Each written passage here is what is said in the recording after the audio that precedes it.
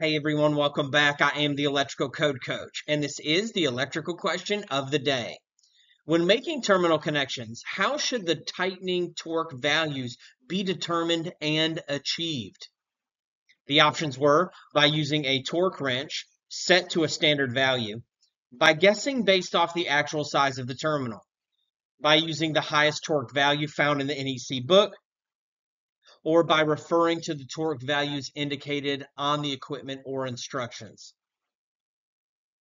And the correct answer is D. Let's look at the paraphrase code language. It says tightening torque values for terminal connections must be indicated on the equipment or in the manufacturer's installation instructions. An approved means should be used to achieve this indicated torque value. And of course, if you're unfamiliar with what I'm talking about, we're talking about how much do we tighten the electrical connections that we're making up, whether it's in a panel or switches or receptacles. Do we use the three squeak method? Do we use the grunt and twist method? Or is there an actual value that we're supposed to be tightening all these connections? And does it really matter? Well, this became a specific code in the 2017 NEC. And it then specifically said, hey, you have to tighten things according to the manufacturer's instructions and specifications. But we could argue that in the 2014 and previous, this code was already into play based off of 110.3b that wants us to install everything according to the listing and labeling instructions. So this has kind of always been code, but 17 and later, it is now a specific code. And we got clarification and more context in the 2020 and 2023. But one thing that I want to get across to us today is that we need to understand the importance of torquing and make sure that we're torquing all of our connections. Now let's talk about a couple of the connections that we need to make sure that we're torquing. Let's imagine that we're installing this electrical panel and it's previous to the 2017 code or the 2017 adoption or later. In a lot of states, a lot of electricians, what we would do is just torque the main connections, all of our big lugs, right? They would all get torqued. That's all the inspectors were requiring. Depending on your jurisdiction, they may have not have been requiring it at all.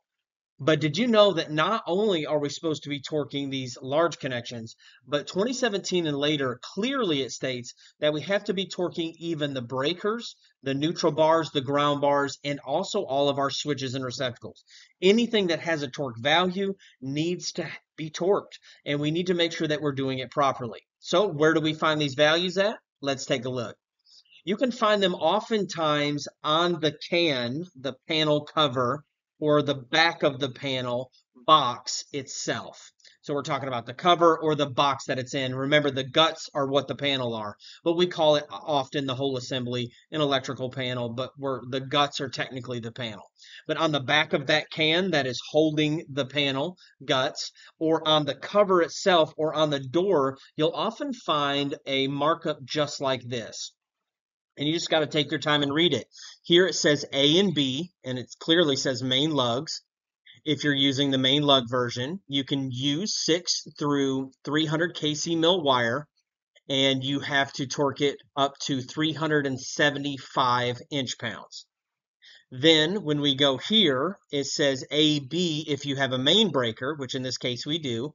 We would go, you're allowed to install 3 gauge up to 300 kc mil, and it has to be 250 inch-pounds.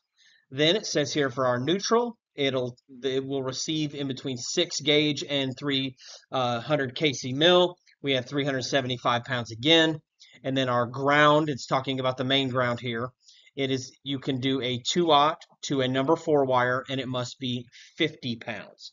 Then when we get here, we get to neutral and equipment ground bars, says here in parentheses the small holes. You can do 6 through 4 gauge, they must be 35 pounds. You can do 8 gauge and it must be 25 pounds, or you're allowed to do 14 through 10 and it must be 20 pounds. And if it's not listed on the can or on the device itself, whether it's breaker or whatever, and often the breakers have it right on there, you will find it in the paperwork that came with the panel box or with the box of switches or the box of receptacles. Sometimes you have to go dig to the manufacturer specifications online, and you'll find that a lot of brands are very similar for the same product, like if it's two sets of switches or two sets of receptacles. But always make sure that you know your torque spec.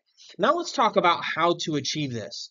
Well, for all of our larger lugs, we're going to use something like this, which is a torque wrench. This is going to be a wrench style. You're going to have your 3/8 or your 1/2 inch or larger, and you're going to snap on your sockets, your Allen sockets, and you're going to torque it down. But did you know that you can also get torque screwdrivers, and they are your best friend as an electrician nowadays? You get in there, you set it to 12, 15, 20, whatever it is, and boom, boom, boom, boom, boom. You can go through, torque them all down, and make sure that you've got a rock solid connection. I am the electrical code coach, and my bargain is that these videos will add value to you, and you will in turn add value to others. Let's go ahead and get to it.